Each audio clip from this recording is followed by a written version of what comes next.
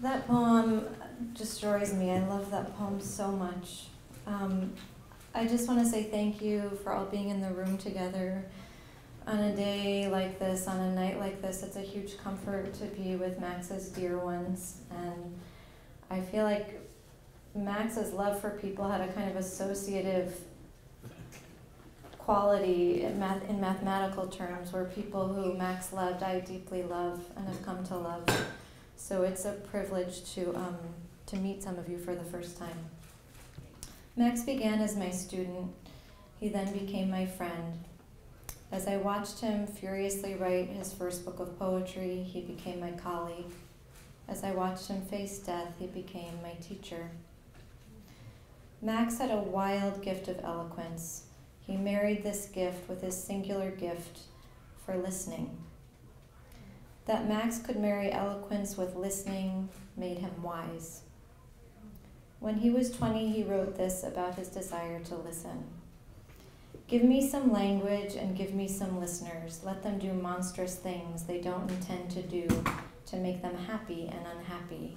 We're all just figuring out how to listen. It seems like right now, today, it seems like only some of us are figuring out how to listen. I wish all of us were figuring out how to listen. Recently, I had a dream of Max. I asked him if it was hard to be dead. He said, yes, it's hard to be dead. It's hard not to talk, but I am listening all the time. It comforted me to think of Max listening to us all the time.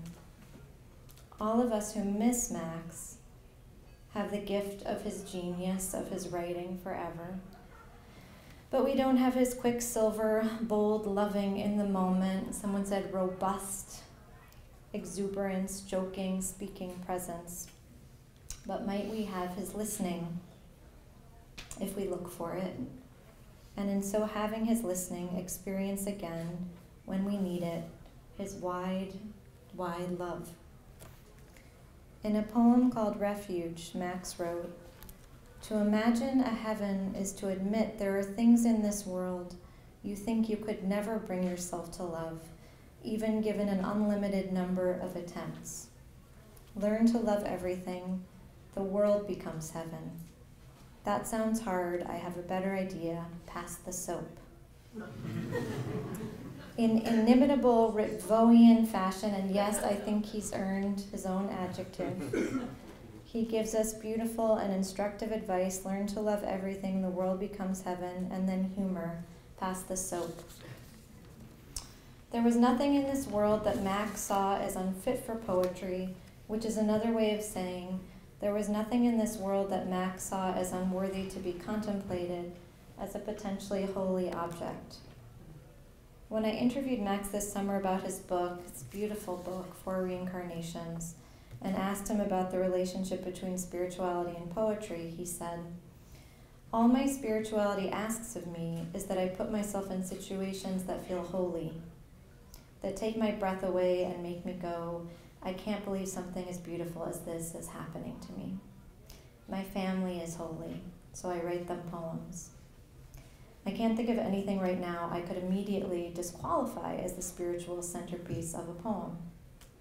He went on to say, I don't think the spiritual world needs to be claimed or reclaimed by anyone or anything. Let religion lay hands upon it. Let secularity lay hands upon it. But let the hands be gently laid. Let anything that clasps offer the kind of prayer it wants to pray. Let this all be poetry. And again, what a gift it is to be in a room tonight where poetry matters in the way that it mattered to Max and matters to Max. And I want to close with one of his poems.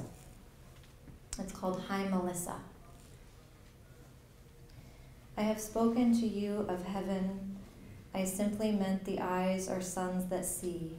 Seeing is the face's nervous, delicious Lord. Listening to you makes me naked. When I kiss your ankle, I am silencing an oracle. The oracle speaks from the hill of your ankle. Max, we thank you for your boundless love.